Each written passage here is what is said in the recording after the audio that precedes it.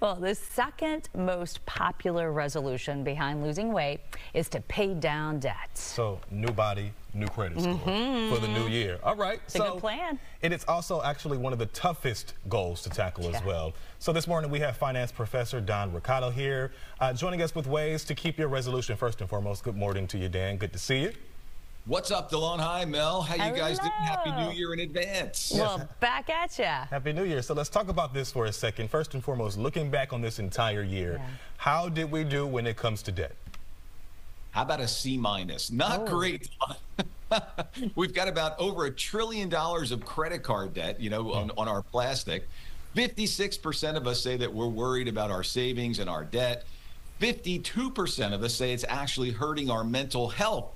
So that's not good. But the good news is we believe in the power of redemption and we can get better. Hey, we need to make those numbers better. If you're talking about half of people who are suffering mentally because of it, let's talk about how we can really actually put a dent in the debt. What are some of the top financial priorities, do you think, for the new year where you can actually pull that off and see a difference? It's hard to make ends meet right now with everything so expensive. It sure is. And this is the no shame zone. As you guys know, we're all in this boat together, right? So no shame on any of this stuff. Number one, pick out a credit card from your purse or your wallet, the one with the highest interest rate. Let's focus on that one card over 2024. Let's forget the others. Make the minimum payments if you have to, but let's just focus on one and reduce that one if we can. Start that rainy day fund with an extra $5 or $10. Cancel a subscription and put that money in your rainy day fund. You won't miss that subscription.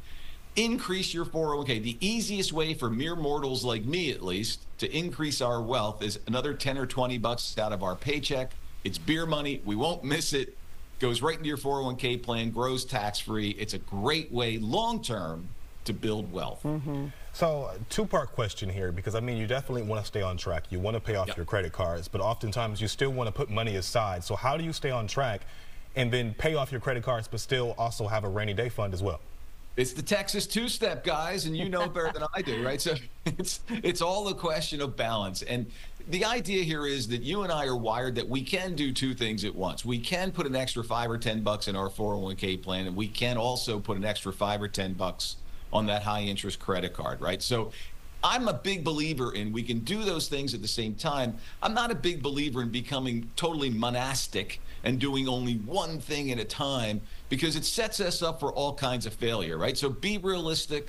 Look for those small wins. Studies have shown that when you and I get that little victory, the next one comes easier. Set reminders, maybe once a month, once every 3 months. Take a look at your progress to see how you're doing. Just like you're sitting on the scale, standing on the scale every morning, let's check your financial situation once a month. And one of my favorites, add rewards. And what I mean by that is it's okay to pat yourself on the back every once in a while and say, I did a good job.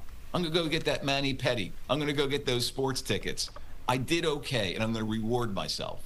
As long as the reward is, somewhat reasonable, so we're not doing a shopping spree and put ourselves right back where you were. To where you were. Just one last quick question for you, Dan. When you talk about how, when you see progress, it really helps your mental state. If you have multiple credit cards and they're all about the same interest rate, is it good still to just focus on one so you can literally just check it off and then move on to the next, or pay both of them equally? Great question. And, you can't go wrong either way, Mel. But for me, and you know me pretty well by now, I'd say let's go for that victory. Let's pick that one that we really want to get rid of, crush it, cut it up in a million pieces, move on to the next one. And the credit card companies are saying, no, don't do that. And burn them all going into the new year. Good to see you. All right, Dan. Have a great weekend. Thanks, guys. Happy New Year. Happy New Year.